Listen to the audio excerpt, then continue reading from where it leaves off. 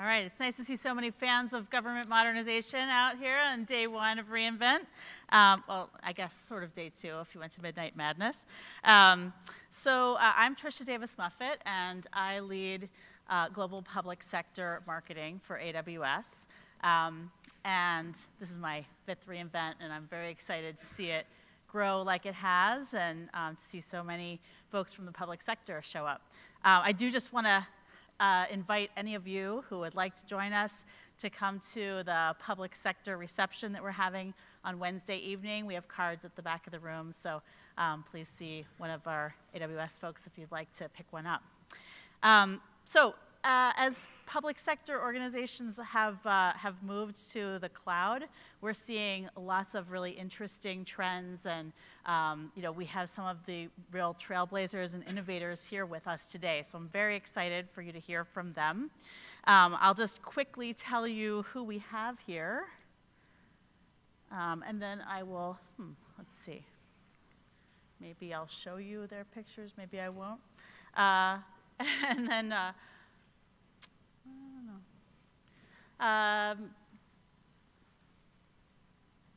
well, we'll see if they go on the slide or not. That's okay.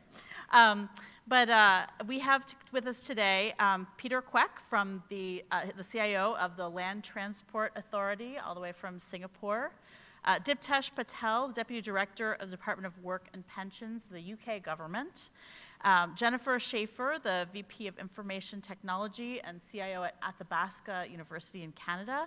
And Jean-Marie Simonin, from the Cloud and Streaming Team Manager from Radio France. So we have sort of the whole world represented here. So first off, I would like to have each of you just tell us a little bit about what's been going on in your organizations very quickly before we go on with the questions. Jennifer? Great. So thank you, everybody, for being here. Very excited to be representing Canada, and specifically Western Canada and Alberta, where Athabasca University headquarters are. But we are Canada's only 100% digital, online, and open university. We were founded in 1970 as the first North American open distance education university. And in 1995, we were the first institution in the world to put the MBA online, the Master's in Business Administration. So we're reinventing ourselves again now in 2018 with AWS, and we've gone all in. I'll be excited to tell you more about what we're doing for training for all of our employees, technical staff, operational staff, our tutors, our professors, our communities, and how we're, through training, then driving innovation into all of our learning products and our offerings as we move from a university that has about 40,000 folks taking everything from single courses to online PhDs. We're in every province in Canada. We're also across 87 countries. We've got students that are taking our courses. And we're an accredited institution, so we really like the idea of being able to scale from the 40,000 we're at now to 1 million plus. And there's no reason we can't do that with AWS, and we're really excited to talk some more about it. Thanks. Great. Diptesh? Hi, Diptesh Patel. Fantastic to be here to share our experiences from DWP. So the Department of Work and Pensions, one of the largest public sector organisations in the UK, federal department. We serve 22 million citizens, delivering a number of services to provide state pension services, working age benefits, illness and disability. So really core mission, really critical mission, serving our citizens, our customers, around their access to those benefits. We make something like £500 million of payments every day, so our services are really, really critical to citizens. We've done a huge amount on transforming our what we describe as hybrid cloud, exiting a number of monolithic contracts and transforming our services to use public hyperscale cloud at scale. Looking forward to sharing some of our experiences and some of the things we've learned. We've learned quite a lot over the last couple of years around how we can accelerate at enterprise scale, but also around some of the cultural aspects as well, around how we've taken that approach in what's not a traditionally greenfield environment. We've got services and colleagues that have been there for some time, some very talented colleagues, and I'll be sharing how we've made that journey and moved along that journey to deliver some amazing services. Jean-Marie? Hi, I'm going to speak in French, and I have my translator today. Exactement. So, bonjour, je m'appelle Jean-Marie, je suis le responsable des infrastructures cloud chez Radio France. Radio France, c'est une entreprise qui existe depuis 60 ans et qui est spécialisée dans les médias, donc l'information, la culture et la mise à disposition du grand public de tous les savoirs. So my name is Alexis. I work at AWS in France with Jean-Marie. I'm going to translate what he says today. So Radio France is the biggest French radio group in France. It has more than 7 brands for the last 60 years of it living. They deliver music and news and all of kind of radio services all around France. And and Jean-Marie is the CTO of Radio France. Radio France s'est transformée depuis 5 ans. Elle était une radio exclusivement parlée. Elle est devenue une radio digitale. So for the last 5 years, there has been a huge migration and transformation within Radio France because they switched from a streaming sound to video and more rich content. Notre stack a été faite sur Kubernetes, sur Amazon, et nous a permis de développer toutes les applications qui nous permettent de numériser, de mettre à disposition en digital nos contenus. So the whole stack is 100% Kubernetes running on AWS, and it helps them deliver the content to everybody in France more quickly and to deliver new features every day to the customer and the listener in France. Un grand chantier de transformation d'une vieille entreprise française, donc qui a du mal à changer et qu'on accompagne depuis 5 ans et on y arrive. So it's a French old lady switching completely to digital, which is a very long work and project. Great, thank you. And Peter? Yeah. Thank you very much for the invitation. I'm Peter from Land Transport Authority of Singapore. Just very quick, Singapore is a small state in Southeast Asia, population about 5.5 million people, in a land area about 250 square miles. So it's very compact and dense, very open economy, high per capita GDP, and also very major sea and air hub in Asia and to extend to the world. So my organization, Land Transport Authority, is in charge of looking at how to keep the world moving for Singaporeans. So we do 2 key functions. The first is to work out short-term, mid-term, and long-term transport master plan for Singapore. And second is to regulate and provide land transport services in rail, the bus, the road, moving the people day-to-day from the origin to destination. We have various challenges. We are doing well, but we have challenges. 2 key challenges I will just briefly highlight as an organization. The first is to ensure there is a reliable and efficient land transport operation to bring people around in the city. And at that extent, data has become very important for us to be able to bring it to the people. Second one is really to be able to sustain as well as to embrace the change, disruption caused by technology, innovation, business model changes. For example, e-commerce has drastically changed the way urban logistics is done. Ride-hailing app has actually changed the way disrupt the taxi industry. So to address these challenges, one of the efforts we are doing is really about coming up with digital transformation plan at the organization level. And having a very clear and robust cloud strategy is a very important enabler to this. I'll just share one quickly a project we are doing. We have a land transport operations center. This center is a 7x24 command and control center in a room that people are manning, and they are looking at how we can sustain the health of the land transport operation. So when there's a congestion, when there's a disruption, we are able to respond very quickly. And to do that, we need a lot of data. So we put a lot of sensors in buses, in a train, in a rail station, and these are tied in real time back to the command center. So we're talking about perhaps like 2 billion event of data we are collecting from all these sensors, and we have made use of the cloud technology to be able to ingest, analyze, compute, and pass back to the center so that we can be able to have very good situation awareness and take preventive measure. So I'll share more as we go along with this. Yep, of course, yeah. Diptesh, let's start with you. Sure. On I know you've been on a long journey, or a journey on your move to the cloud. Tell me what one of the most important things is that you have done that has helped your transformation.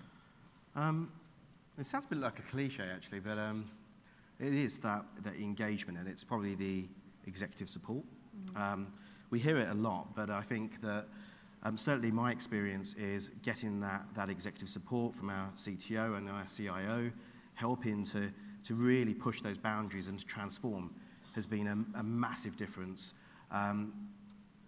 Again, cultures of organization, public sector does have that connotation of it's slow to change, that it does take time, and having that executive support and that buy-in, having that engagement with colleagues across our applications teams and across the organization has made a real difference to helping to transform at scale. We've achieved a lot over the last few years. I think our main objective is really standardizing our services, creating that shared services platform so that we can have our digital application teams come and start to reuse those services to be able to just concentrate on delivering those services. And that's taken some time working with different stakeholders across the organization, but that's been probably the most key thing, is getting that real push and that drive to say we can do this. And we're one of probably the largest now consumers of hyperscale cloud within the UK government, which is fantastic. We're really pushing ahead. And I know that your citizens are, demanding a modernized infrastructure, right? Has there been an impact on engagement with the public or with citizens? I mean, we're always innovating. At the moment, we're working our CTO's Innovation Dojo is looking at how we can start to look at other services and start to innovate to perhaps use an Echo Dot to be able to talk to us and interact with us. Being able to deliver reliable, secure services is core to our mission. So the work we do is really critical, and the services we deliver. So that's the prime kind of the key benefit that we are bringing by removing those legacy systems and legacy infrastructure and moving to new reliable infrastructure and improving performance. We've had a number of services move across over the last few months. In fact, a large transformation in the last 6 months. We've had some fantastic feedback from citizens. The time to actually deliver and to be able to respond on applications. But also, just to step back a little bit, it's not just about the technology, it's about re-architecting, refactoring these applications so we can actually improve them. So some of them may have been there for some years. What can we do to modernize those, take new user needs and requirements and start to deliver that different change? So we're looking at above the technology and looking at the whole business benefits around what we could do to improve that citizen experience. Yeah. Peter, I know that a lot of what you're working on is really related to better engagement with your citizens, right? So if you could talk a little bit about that, about how the change in technology has made a difference in your engagement with citizens. Yes. In a way, we also receive quite a lot of feedback from citizens on how can the land transport be better organized and service delivery. So we receive about 1 million feedback from different sources. And every year, I think we have a counter that serves a citizen, and about 500,000 people come and carry out a different transaction. So one of the things we're trying to do is really to move the citizen a lot more to online, as well as to provide information. Because one of the feedback that come from the citizen is that can they know more information about, for example, traffic condition, train disruption, bus arrival. So what we've done a few things. The first is really a My Transport apps that we ingest all the data set and bring this data back to the public. So this app is currently, we have quite a good download, about 3.7 million downloads, consider population size about 5 million, and every day about 100 to 100,000 people using the app. And when there's a disruption, for example, there's a major incident or there's a train disruption, we find that number will go up 5 times or 10 times. So in order to be able to scale up and down very quickly, we actually make use of the cloud, AWS, our partner, to help us to be able to scale up quickly. And the other aspect is also about digital services. We want to achieve an end-to-end digital service in the sense that the customer don't have to come to counter to carry out the services. In fact, 100% of services should be able to done online whether it is a transfer for vehicle ownership, renewing road tax. So these are in the pipeline to make sure that these can be fully digital and online and made available to the citizen. That's great. Yeah, and so Jean-Marie, I know that when we spoke earlier, you said that you're a driving force in the transformation for Radio France was the demands of your listeners and citizens. Can you talk a little bit more about how the technology shift has helped to transform your organization and be more responsive to your consumers? La radio hertzienne, l'ancien média radio, est consommé à hauteur de 86% à l'instant où je vous parle. So 86% of radio worldwide, and when we speak, is Hertzian. Non, la consomme maintenant. The Hertzian consumption is around 86% now in France. In France, not in worldwide, sorry. In France. Je vais switcher en français. Ouais, depuis 15 ans, les web radios, le média numérique, avancent gentiment. Il y a 5 ans, c'était 4% de nos consommations numériques par rapport au hertzien. So for the last 15 years, there has been a progression, a small and slow progression of digital media compared to the Hertzian, the old way of consuming radio. La force de notre approche a été de mettre à disposition des chaînes un produit numérique. So they switched and they created brands and programs that are fully numerical for people to consume it in the new digital era. Pour la chaîne, un produit numérique, c'est un accompagnement marketing, SEO, un accompagnement technique et un accompagnement d'infrastructure. So the way they see it is that every brand has its own infrastructure, its own products, and its own digital marketing, which makes it a full product by brand. Ce qui nous a, on a accompagné les chaînes, les journalistes, à publier, à savoir écrire. C'était des gens qui autrefois parlaient, et on les a accompagnés dans l'écriture, et en leur mettant à disposition des back-office qui soient suffisamment simples. So there's been a huge switch because journalists in Radio France used to talk to the radio.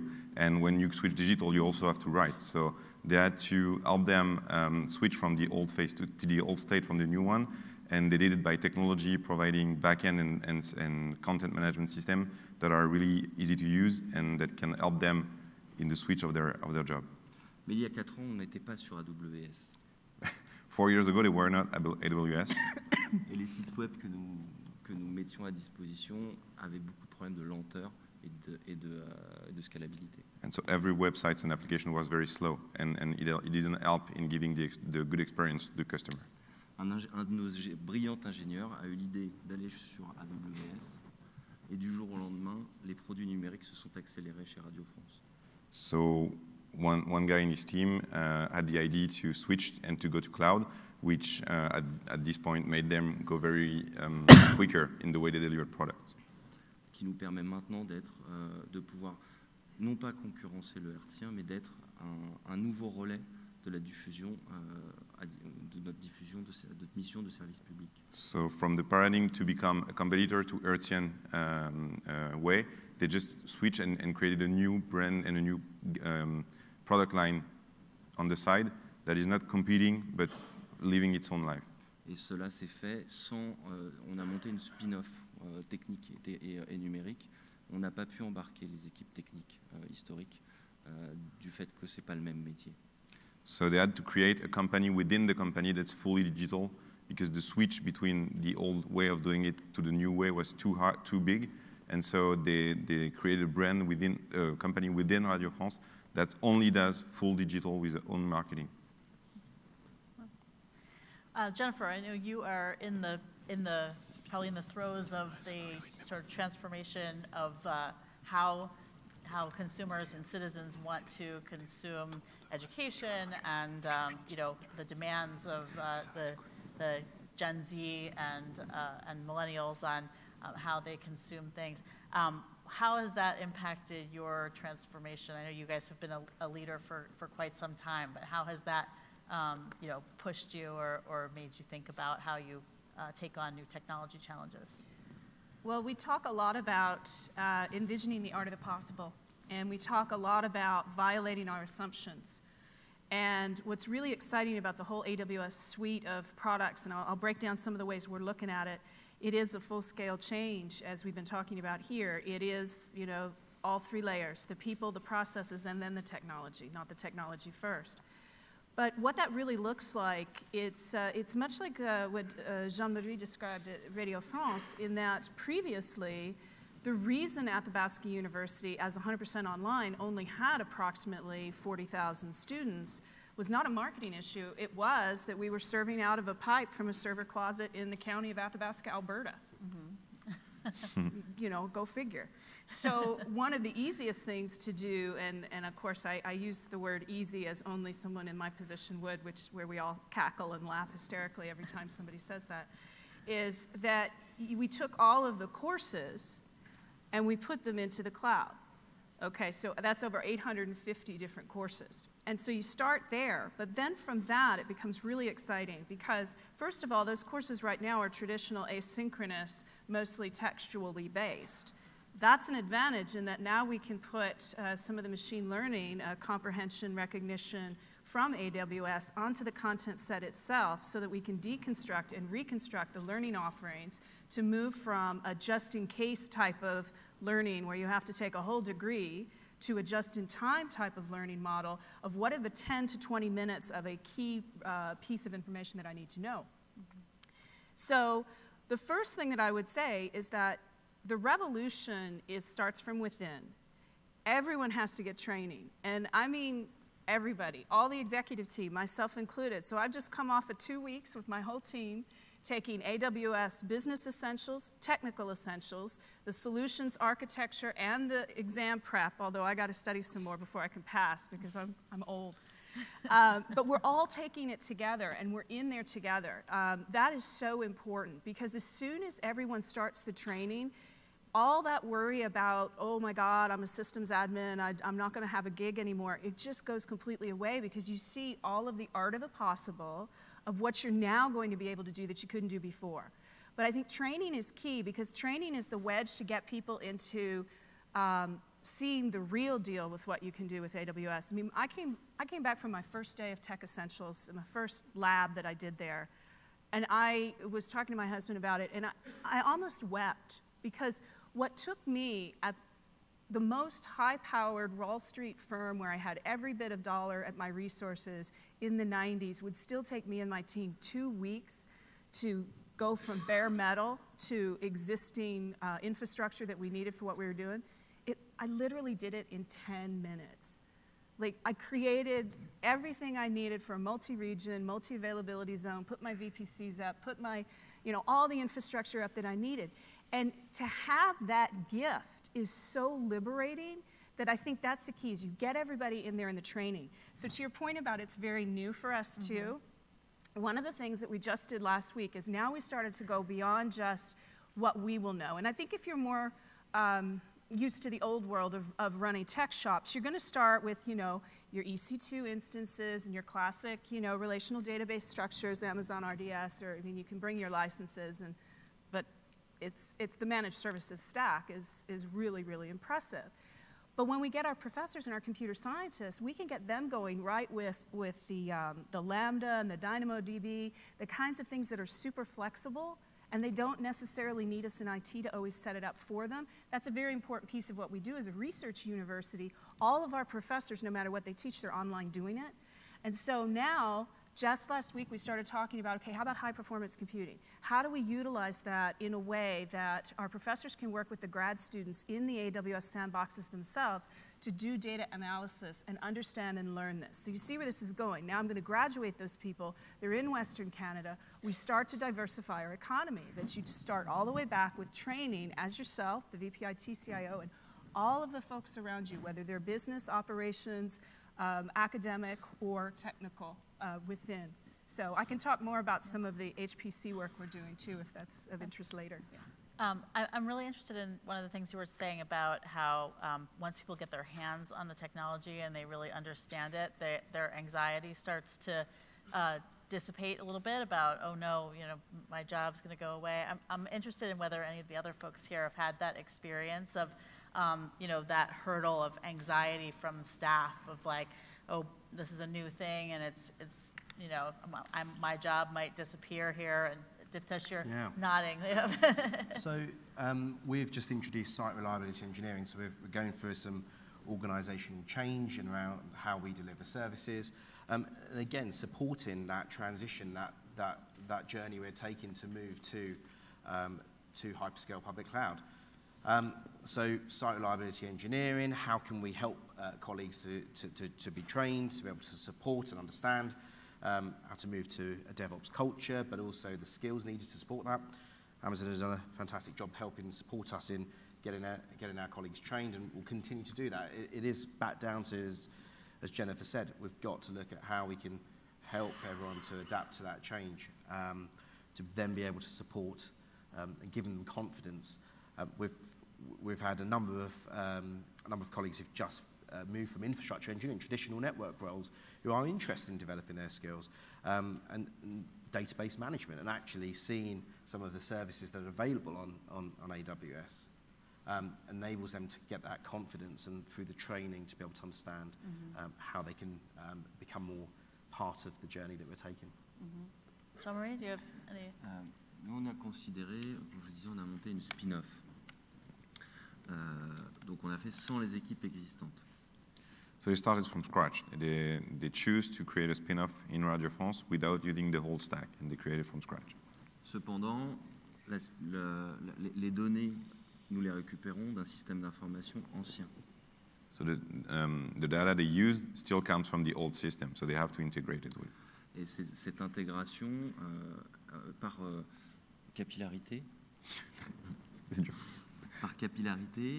en montrant l'exemple de ce que nous étions capables de faire, a permis de susciter l'intérêt de la part des organisations historiques.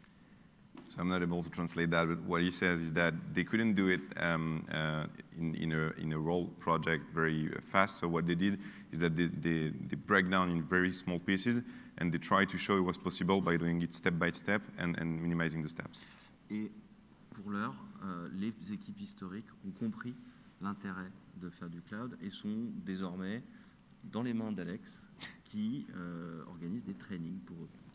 So the way it worked is that once the old team, the legacy team, saw that they were able to deliver much quicker and be very happy about their stack in the cloud and be secure and everything, they start working with us to adopt cloud in their old IT legacy system. So I'm going to go just a bit beyond that, what Jean-Marie just said, because I work with them on a daily basis. What happened is that for now, the IT system is very old, and some of the technology is not even virtualized. So there is some problems to go to the cloud. But what we discovered is that by working on the security and the network, there is a lot of aspects that can be break down kind of easily and make very quick wins that allows you to go faster. And next year, there'll probably be a lot of workshops and training for the Radio France legacy team in order to make them adopt cloud faster. So it goes aligned with what you said. Yeah.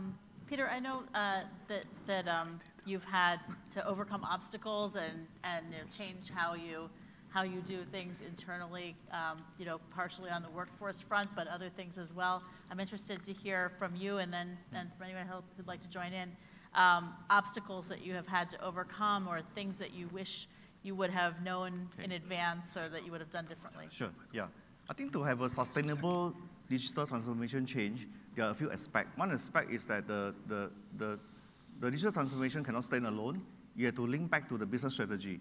So in our case, we have a long-term transport master plan for 2040. This is currently a big policy plan for us. And looking at the future of Singapore, for example, looking at car light to pushing less on private transport and more to public transport. And to support that, then we have two other plans to support that business strategy. One is the organization level digital transformation plan. One is the industry transformation map. Now, these two plans then help to support that organization strategy by making use of technology and digital advancement. And second aspect of this is that about the culture change. People don't really resist change. They resist change because firstly, they don't understand what's the purpose, and secondly, they are not understand what is their role and how can they be part of the change. So we did a number of things because to have that lasting change at organization level, you need to involve many people. Most of the people in the organization had to be involved in some way. So we did a number of things. Just for example, we have a data science team in the organization. This is a small group of people, about 15 of them, and they're supporting an organization of about 7,000 people. But in order to have that digital transformation where we see data as a very important part, we need more people to understand about data science, about data analysis. So we have a very comprehensive training program. The objective is to really bring the entire organization to be data-driven and build up the data analysis capability. So we have started a program to actually build up the capability of the engineers at organization level.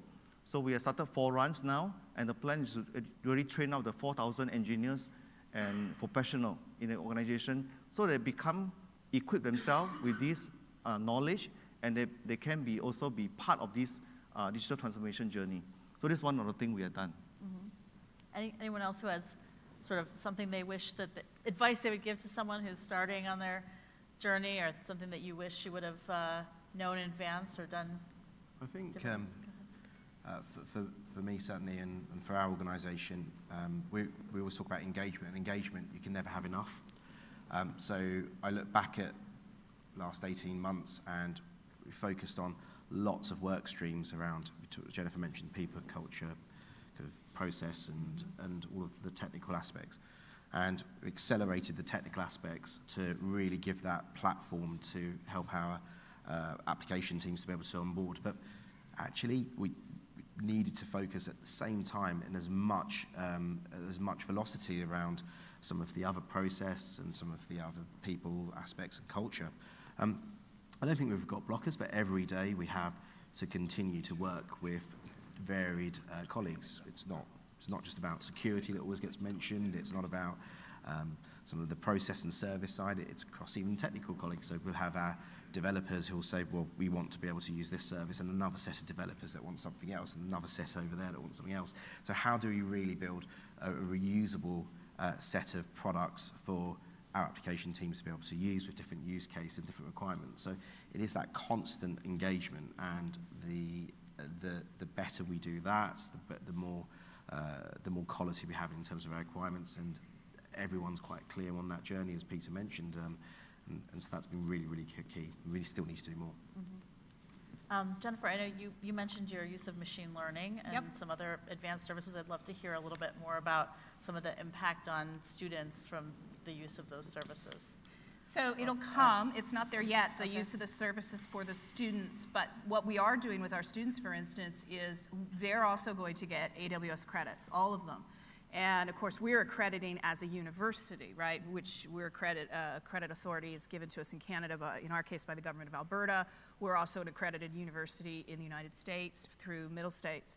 So we are co-creating with the AWS team then those concepts that the students are not just going to get the technical training, but they're also going to get the broader approach to leadership within data analytics or data mining, big data, as we were talking about from my colleagues here, all wrapped into, and now go do it. So we're, in our province, we always say get her done, and that's what it's about, right? It's like learn it, apply it, learn it, apply it, and keep repeating. And then AWS works so beautifully in there because they keep coming out with new things to learn and apply. So specifically, as it relates to some of the work that will be coming, when we look at our researchers, I'm sure many of you know who support researchers of different kinds, that they often are using their grants through, and sometimes they get free services from their country, it depends. Sometimes they get services, but only if it's pure research, not if it's applied, or something that could look commercial in nature, and so you have this gap where you really could have some interesting stuff happening. So we've got folks that are doing the kinds of things that we'll use Poly, Lex, and Sumerian. Sumerian is very attractive to many of our professors because they're thinking of the pedagogical supports of virtual agents that help with the online learning. And Poly and Lex are very interesting to us, and we're keeping an eye out on what the automotive industry is doing, because we drive everywhere up north. Like we are, I mean, you know, watchers on the wall, like that's up. Like we're just all over the place with the snow and everything. And so the idea that you could be in your SUV going down, you know, Highway 2 or whatever, hey Alexa, you know, tell me, quiz me on chapter 13 of, you know, Accounting 101. And you're just having that back and forth. I mean, it's way more interesting than talking to Siri, for sure. Plus, it works you towards whatever your learning objective is. So, but to get a little bit more specific, to give people some ideas of some of the work we're doing up there, our researchers are working on, this is using the high-performance computing offering that AWS is introducing to us. We also want to use, and I was in the last session, the Snowball Edges, because our big mission as Canada's only online university is you get to learn where you live. You do not have to uproot your family, your culture, and move out of your community. We have a lot of Indigenous communities. We have a lot of farmers. It's important for them to be able to get a university education in place. And in some of those places, we don't have the connectivity that a lot of other countries have up in the north yet.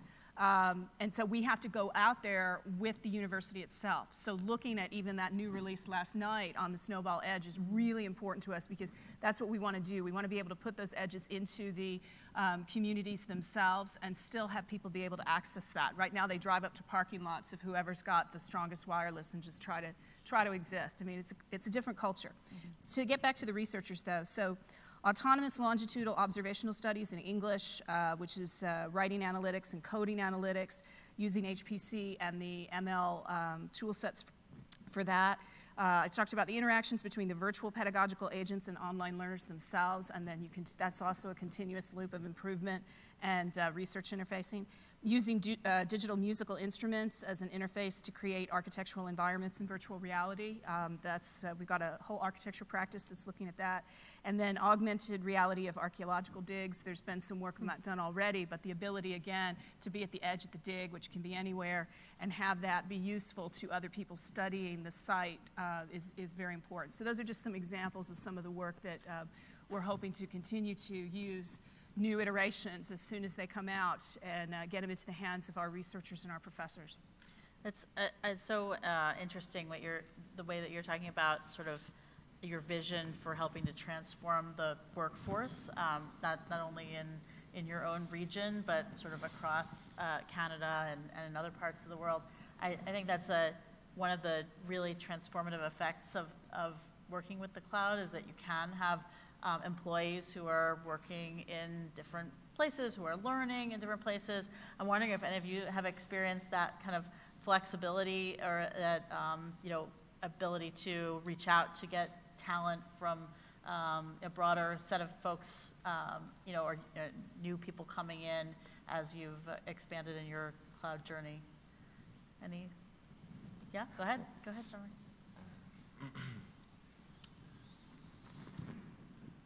Comment commencer?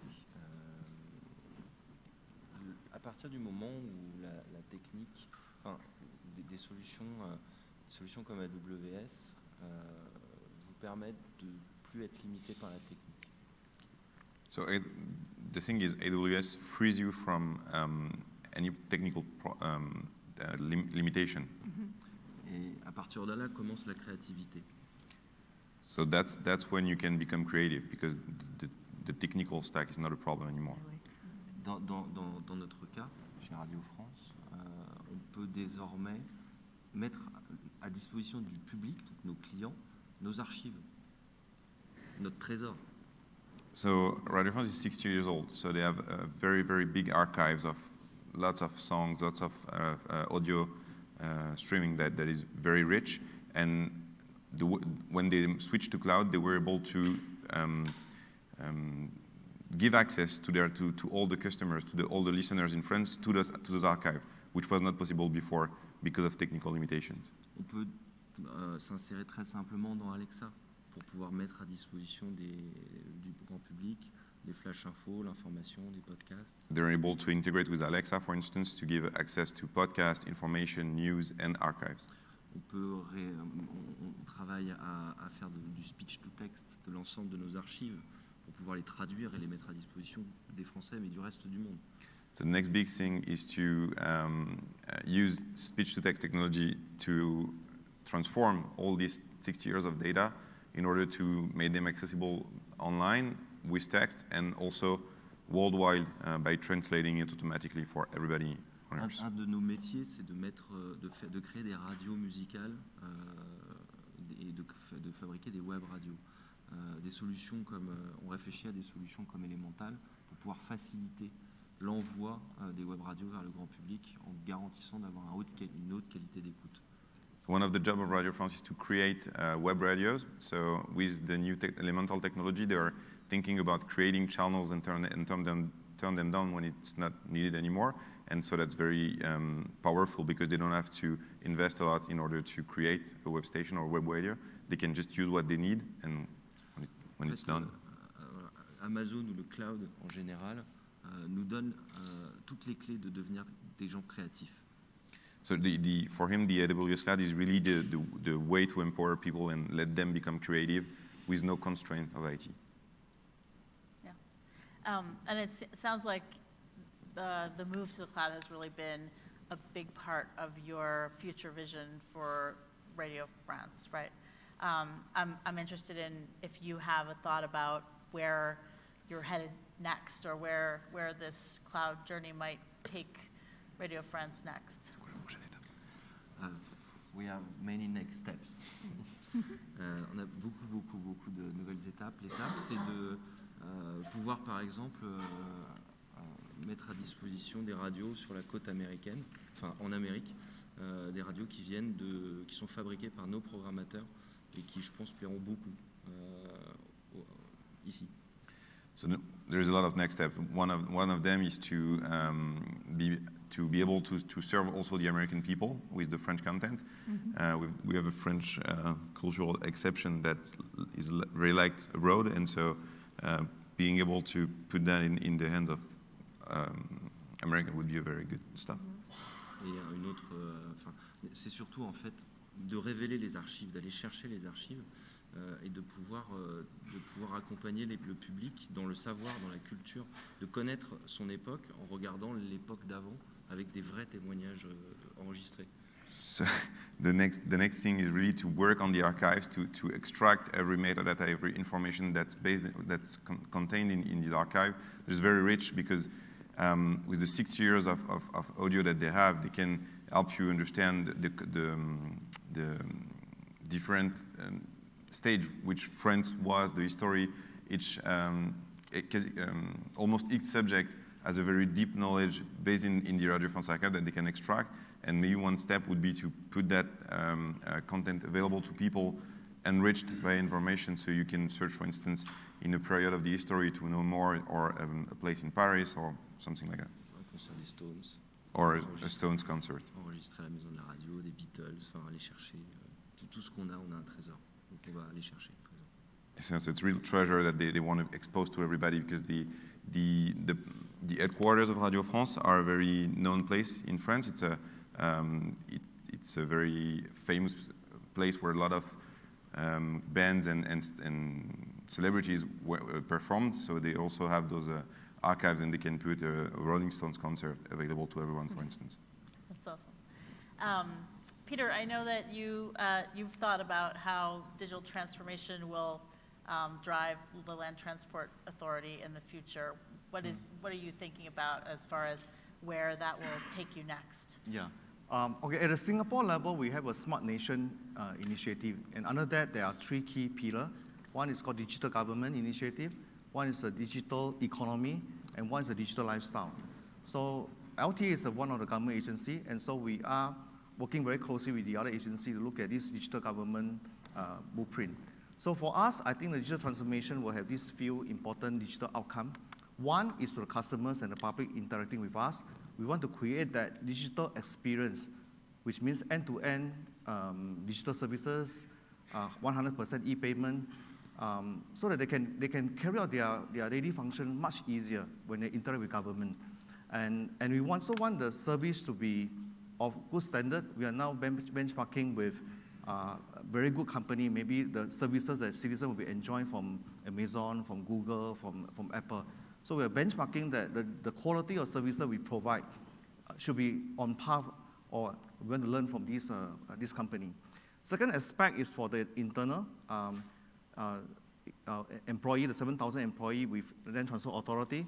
We want to empower them digitally. That means we want them to access to all the information, all the documents digitally. They can work anywhere. They will find that they are equipped digitally to be able to also carry out their work and become part of the journey of this bigger digital transformation. So there's a lot of work to be done in there because we're talking about changing mindset, changing culture, changing business processes. So in fact, the second pillar is something easy to say, but very hard to do. And the third part is really to be prepared, LTA, to be digitally for the future. So there's a lot of, because land transport is a very long journey. When you build a route or build a railway, it takes years to happen, 5 years, 10 years, 15 years. But we need to have a two-speed organization. They need to be a part of an organization that's very limble, that's able to innovate very fast.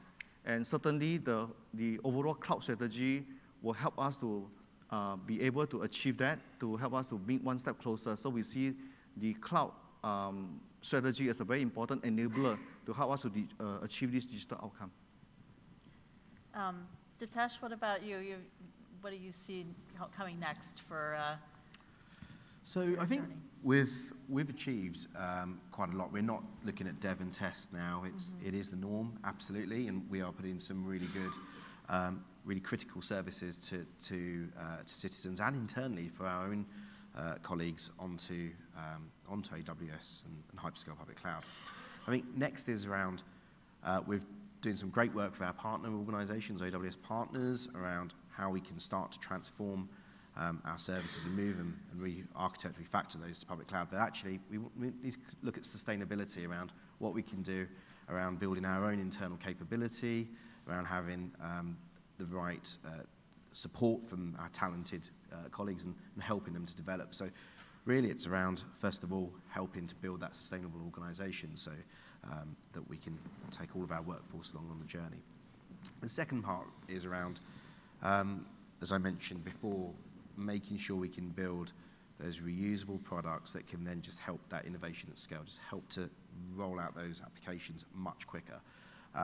And that's going to take, that's going to be a continuous work that we have to do across all our teams through engagement. And as we do that, we'll then be able to move more and more and get that agility across everything we do. Mm-hmm. And what about you? You've talked a little bit about the future of Athabasca. What's next? Well, we have a big, hairy, audacious goal, BHAG, and it's really focused around the redefinition of the learner. So for us, our learners now are ages 14 through the dual credit programs that we have with our high schools in Alberta, all the way up to 99 and beyond, and as long as people will live. So imagine having to have that continuous relationship 14 to 99 and beyond. So as we stack our understanding, our implementation of all the different AWS offerings and other things that we're creating, this is our BHAG. It's the creation of an Athabasca University augmented intelligence learning partner who's your mentor or your coach, your companion in learning for your lifetime, right? And that's the AWS part, but the Amazon part is then they're powered by AWS machine learning, so it's in your car, like I talked about, on your Kindle, listening from your Echo, present wherever you are. It's not science fiction anymore. It's achievable. It's a heck of a lot of data aggregation into the right kind of data lake so that learners at scale can learn about themselves, and that's what it is. So the whole platform, function as a service, network as a service, platform as a service, will evolve to create that augmented intelligence learning partner that is supplementary to the human interactions that you have, but always allows you to know where are you in that piece of learning. How close are you to mastery? What level are you at? In a quantifiable, pedagogical way that comes from our learning professors themselves. So that's the BHAG. It's not going to happen next year for sure, but that's what we're working towards. We've got our eyes on the prize in the next 5 to 10 years to get that really solid.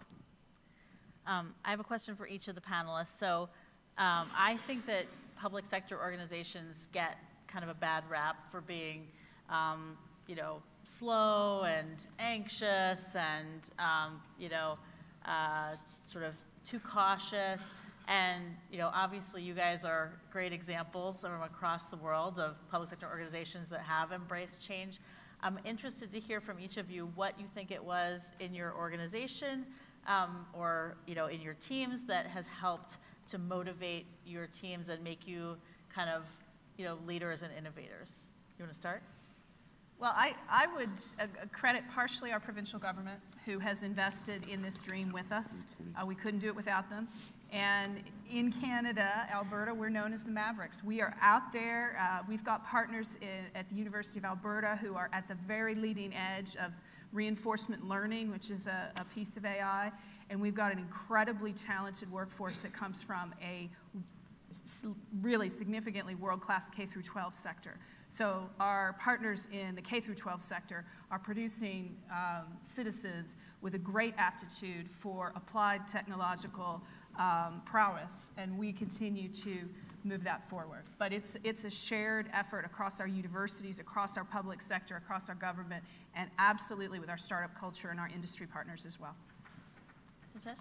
Yeah, so I think one of the great things that UK government did do is talk about cloud first a number of years ago. Mm-hmm. So taking that and setting that direction has really helped. There's the introduction of commercial frameworks or G-Cloud. So that really helped to start the journey and push things to making it the norm. So public sector shouldn't really feel, especially in UK government, that or UK public sector, that we can't use cloud and we shouldn't move to cloud. And that's been a really key change a number of years ago. And each organization has to deal with their own challenges. Again, as Jennifer said, we have a fantastic set of talent. We've brought in some additional support through additional developers, and that helps to start to create, as we've got this bimodal approach at the moment of an agile and waterfall, as we start to reimagining now applications and how we're going to transform them, start to really help to change the culture of the organization and start to think, right, we can innovate much quicker, we can deliver things much better. So I think as a composite of how we operate in UK public sector is, and that kind of support from the top and having the commercial arrangements and framework around that, the National Cyber Security Centre in the UK is a really good exemplar of how having that additional focus around security and around how we should look at security in around cloud and what we should be considering, thinking about it, what we should be applying as part of our delivery around security. So that's really helped to try and build the foundations for us to then accelerate. Première des choses, en tant que service public, c'est de se rapprocher de son service achat quand on veut acheter du cloud. So the first thing you want to do when you're a public sector company is to talk to your purchasing department. Le deuxième des choses vis-à-vis de ces équipes, c'est de changer un peu de transformer l'engagement, d'être sur un engagement d'équipe et pas sur un modèle de management historique. So you also have to switch the way you manage people. You have to empower every one of your team to become a builder and let them go freely instead of having a really old method of management which is imposing stuff. Spécialement en France. And it's particularly true in France. Le troisième des choses, c'est de cultiver, non pas la haine, de ne pas aimer le legacy, de combattre quotidiennement le legacy. So you also have to foster a culture of hating legacy. Et de systématiquement se poser la question comment je pourrais faire autrement. De quelle manière l'équipe pourrait ensemble penser une autre manière de traiter ce legacy. And you also have to foster this culture of always think about how can I do it, how can I do things differently, not challenge regularly the statu quo to develop the product. Et dernière des choses, leur donner de la matière technologique. Nous, on utilise Kubernetes. C'est une technologie qui a permis vraiment d'embarquer nos équipes d'infrastructure en leur donnant des repères, un peu ils vont retrouver leurs repères historiques au travers Kubernetes. So the last thing is also to feed the people with technological innovation. The full stack of Radio France is Kubernetes, which lead his team to rethink the way they were doing IT and to get them closer from their job with technical innovation and technical interesting stuff to do. De cultiver l'amour de la technologie en bannissant le maximum la legacy. Sorry.